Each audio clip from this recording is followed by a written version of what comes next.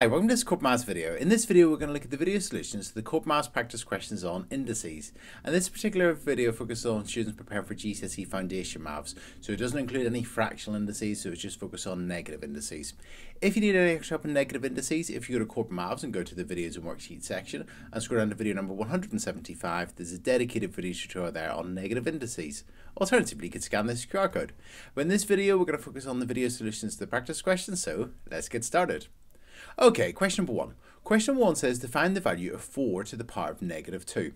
So as you can see here, we've got a negative power. So when we've got a negative power, we put 1 over, and then we change the power to be positive. So rather than being 4 to the power of negative 2, we're going to do 4 to the power of 2. So we've just changed it from being negative 2 to 2. So we've got 1 over 4 squared. And then if you do 1 over 4 squared, if you work out what 4 squared is, that's 16. 4 times 4 is 16. So the answer would be 1 over 16. And that's it. So just to recap on that question, when we've got a negative power, we put 1 over, and then we just use the positive power. 4 squared is 16, so the answer is 1 over 16. Okay, let's have a look at our next question, question number 2. So question number 2, we've been asked to work out the value of 3 to the power of negative 3. So we've got a negative power, so we're going to do 1 over, and then we're going to change it from being negative 3 to just 3, so 3 cubed. So we've just changed it from being a negative power by doing 1 over the positive power. And then 3 cubed is 3 times 3 times 3. 3 times 3 is equal to 9, times 3 is equal to 27. So that means the answer would be 1 over 27, so 1/27th. And that's it. So when you've got a negative power, you put 1 over the positive power. Okay, let's look at our next question, question number 3. So question number 3 says Noah was asked to work out the value of 9 to the power of negative 2. And he says that since 9 squared is 81, that means that 9 to the power of negative 2 would be negative 81. Is Noah correct? And explain our answer. Well, no, he's not right, because what he's done is he said, well, 9 squared is 81, so he's saying if there's a negative power, it should make the answer negative, but it wouldn't. It would put 1 over. It would do the reciprocal of it. So what we're going to do is, let's actually work this out. If we had 9 to the power of negative 2, we would do 1 over 9 squared. We're going to do positive power, so 1 over the positive power, and 9 squared is equal to 81. So the answer should be 1 over 81, not negative 81. So let's explain that. And that's it. I've just explained that Noah worked out 9 squared correctly, but he should have written 1 over 81 to get an answer of 1 over 81 rather than making it negative. Okay, let's look at our next question, question number 4. So question number 4 says to write 7 to the power of negative 2 is a fraction. Okay, because it's got a negative power, it's going to be a fraction. We're going to do 1 over the positive power, so 1 over 7 squared. And 7 squared is 49, so it's 1 over 49. So that's our answer, 1/49th, and that's it. Okay, let's take our next question, question number 5. So question number 5 says to circle the value of 2 to the power of negative 5. So let's work out what 2 to the power of negative 5 is. So to be 1 over, because it's got a negative power, we're going to do 1 over 2 to the power of 5. We're changing the power from being negative 5 to 5. So we need to work out what 2 to the power of 5 is. So 2 times 2 times 2 times 2 times 2. And 2 times 2 is 4, times 2 is 8, times 2 is 16, times 2 is 32. So that means our answer would be 1 over 32. So in terms of our answers, it's not going to be negative 32. It's not going to be a tenth. It is going to be 1 over 32, like we've worked out, and it's not going to be negative 10. So the answer is 1 over 32. Okay, question number 6. Question number 6, we've been asked to work out 5 to the power of negative 3 as a fraction.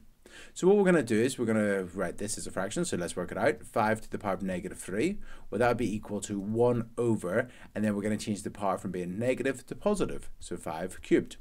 Let's work out what 5 cubed is. 5 times 5 times 5. 5 times 5 is 25, times 5 is 125. So that means our answer would be 1 over 125, or 1/125th. So that's our answer, 1 over 125. We just done 1 over the positive power and then work that out. Okay, let's take our next question, question number 7. Okay, question number 7 says work out the value of 25 to the power of 0. So anything to the power of 0 except for 0 is equal to 1. So 25 to the power of 0 is equal to 1. And that's important to learn, that anything to the power of 0, except for 0, is equal to 1. Okay, let's look at our next question, question number 8. So question number 8, we've been asked to work out the value of 6 to the power of negative 1. So it's got a negative power, so we're going to do 1 over the positive power, so 1 over 6 to the power of 1. And 6 to the power of 1 is just 6, so the answer is 1/6. So if you've got something to the power of negative 1, it just means find the reciprocal of it. So the reciprocal of 6 would be 1/6, 1 over 6, and that's it. Okay, let's have a look at our next question, question number 9. Okay, question number 9. We've been asked to evaluate or work out 10 to the power of negative 4. So we're going to do 1 over 10 to the positive power, so 1 over 10 to the power of 4. And let's work out what 10 to the power of 4 is. So that's going to be 10 times 10 times 10 times 10. And 10 times 10 is 100, times 10 is 1,000, times 10 is 10,000. So the answer would be 10,000. And actually, one thing to notice there is that if you get 10 to the power of 4, it's a 1 followed by 4 zeros. So that's it. So the answer is 1 over 10,000, 1/10,000th, and that's it. Okay, let's look at our next question, question number 10. So question number 10, we've been asked to work out 2 to the power of 4 times 4 to the power of negative 2. So let's work out each part separately. 2 to the power of 4, that's going to be 2 times 2 times 2 times 2. 2 times 2 is 4, times 2 is 8, times 2 is 16. So that'll be equal to 16. Then we've got 4 to the power of negative 2. Well, that's a negative part, so we're going to do 1 over the positive power, so 1 over 4 squared. 4 squared, 4 times 4 is 16, so it's 1 over 16. So we've got that 2 to the power of 4 is 16, and 4 to the power of negative 2 would be 1/16. So we've got 16 times 1/16. So just to recap that, 2 to the power of 4 is 2 times 2 times 2 times 2, which is 16. And 4 to the power of negative 2, well, 1 over 4 squared, and 1 over 4 squared is 1/16. Now here we've got 16 times 1/16. And just think, if you get 16 sixteenths, you'd have a whole. So the answer would be 16 sixteenths, but that's equal to 1, because 16 over 16 is just 1. So the answer is 1, and that's it. Okay, let's look at our next question, question number 12. So question number 12, we've been asked to work out 10 to the power of negative 2 and to give our answer as a decimal. So we've got a negative power here, so we're going to do 1 over the positive power. 10 squared is equal to 100. So we've got that's equal to 1 over 100. So 10 to the power of negative 2 is equal to 100th. And then that's a fraction. We want to give our answer as a decimal.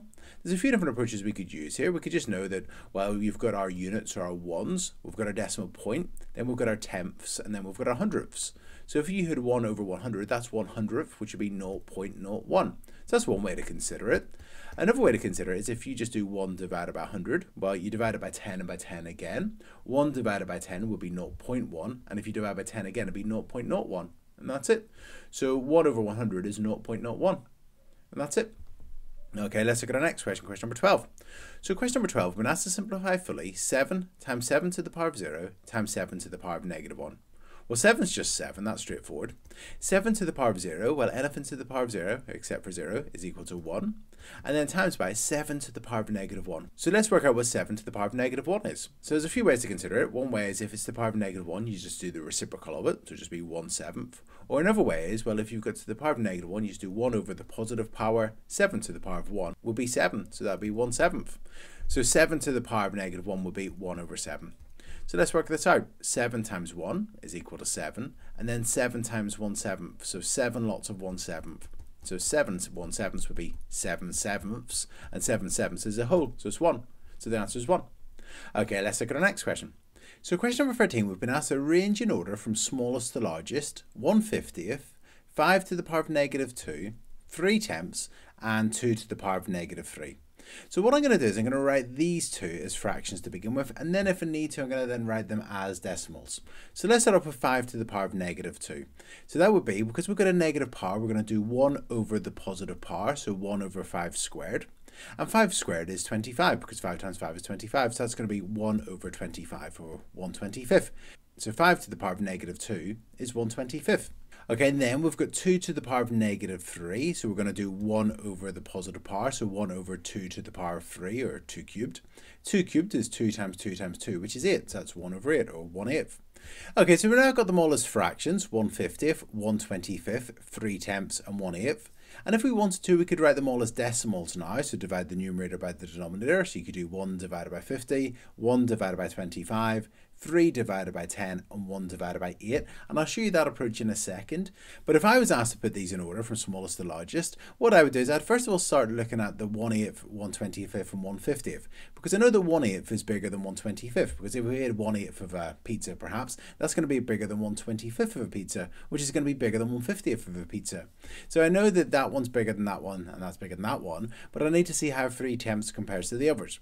And then if I wanted to compare 3/10 to the others, I know that 3/10 is 0.3, 3/10, and an eighth is half of a quarter, and a quarter is 0.25. So 3/10 is actually bigger than a quarter, and an eighth is actually half of a quarter, so that means that 3/10 is going to be the biggest. So in terms of from smallest to largest, the smallest one's going to be 1/50th, and then it's going to be 1/25th, which is 5 to the power of -2. Then it's going to be 2 to the power of -3, which is 1/8, so 2 to the power of -3. And the biggest one is 3/10, which is 3/10. And that's it. So that's one way to do that question, is to just actually use your common sense and say, well, 1/8 is bigger than 1/25th, which is bigger than 1/50th. And 3/10 is 0.3, which is bigger than a quarter, and a quarter is bigger than an eighth, so that means that that's the biggest one. So that's one way. Another way is, as I said, to divide the numerators by the denominators. So we could do 1 divided by 50, so 1 divided by 50. We know it's a decimal number, so it's going to be 0 point something, so I'm going to put a decimal point in some zeros. So how many 50s go into 1? 0, remainder 1. How many 50s go into 10? 0, remainder 10. And how many 50s go into 100? That's 2. So 1/50th is 0.02. 1/25th, well, 1/25th would be, well, if we do 1 divided by 25 now, so how many 25s go into 1? 0, remainder 1. How many 25s go into 10? 0, remainder 10. And how many 25s go into 100? That'll be 4. So that would be 0.04. 3/10, as we talked about, is 0.3, or you could do 3 divided by 10, it's 0.3. And finally, 1 divided by 8, how many 8s go into 1? 0, remainder 1. How many 8s go into 10? That's 1, remainder 2. How many 8s go into 20? That's 2, which is 16, remainder 4. And how many 8s go into 40? That's 5. So that's 0.125. And then in terms of the smallest to largest, this is the smallest, then this one, and then the biggest is 0.3. And that's it. Okay, let's look at our next question, question number 14. So question number 14 says W is greater than 1. So we could choose a number that's greater than 1 here for W, such as 2 or 10 or something like that. And we've been asked to write an order from smallest to largest, W to the power of 0, W cubed over W to the power of 4, and W to the power of -2. So what I'm going to do is I'm going to choose a certain value for W. I'm going to let W equal 10. So let's work out what 10 to the power of 0 is. Let's work out what 10 cubed is.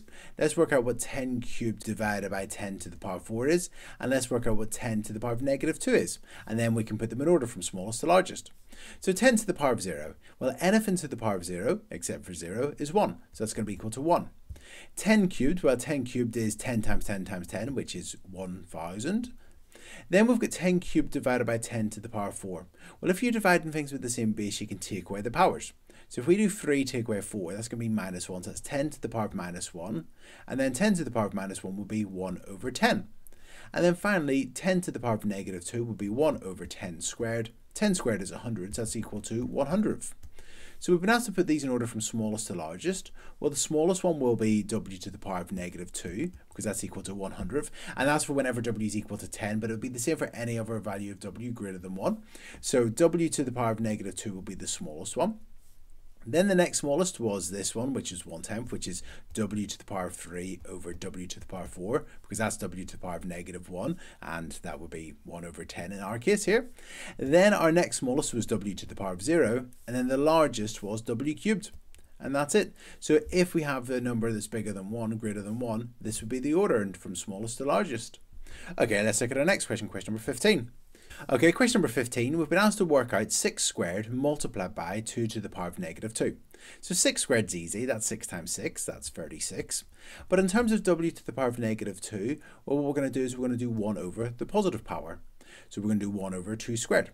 And 2 squared is 4, so we've got 36 times 1 over 4. So now we've got 36 times a quarter, so we could do 36 quarters, which is 36 over 4.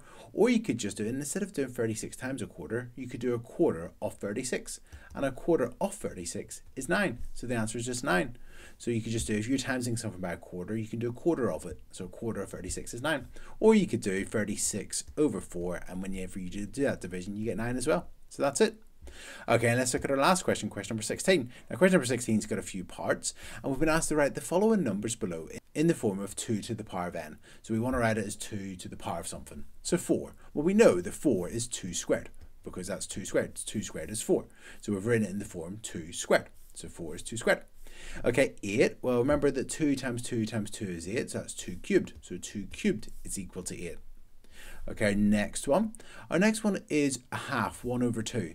Well, if you notice the 2's on the denominator and we've got 1 over, so we're going to have 2 to the power of negative, because if you get a negative power, you put 1 over. And then you just want the 2 on the denominator, so it's going to be 2 to the power of negative 1. Because if we had 2 to the power of negative 1, we would do 1 over, and then 2 to the positive power, so that's 2 to the power of 1, which is 2. So a half is equal to 2 to the power of negative 1. And then finally, our last part, part D, a quarter. So we want to write quarter as 2 to the power of something. Because it's 1 over, it's going to be 2 to the negative power, because that'll give us our 1 over. But we want 4 in the denominator, and if you square the 2, you get 4. So it's going to be 2 to the power of negative 2. And let's just check that. If we had 2 to the power of negative 2, you would do 1 over, and then you do 2 squared, and 2 squared is 4. So if we wanted to write this as 2 to the power of something, it'll be 2 to the power of negative 2. And that's it. And that's it. So these have been the video solutions to the Corbettmaths Practice Questions on negative indices, and it's focused on the students that are preparing for GCSE Foundation Maths, so those ones that just have negative indices. If you're preparing for GCSE Higher Maths, you may want to look at the practice questions that have negative and fractional indices, but this is just a set of questions that focus on negative indices.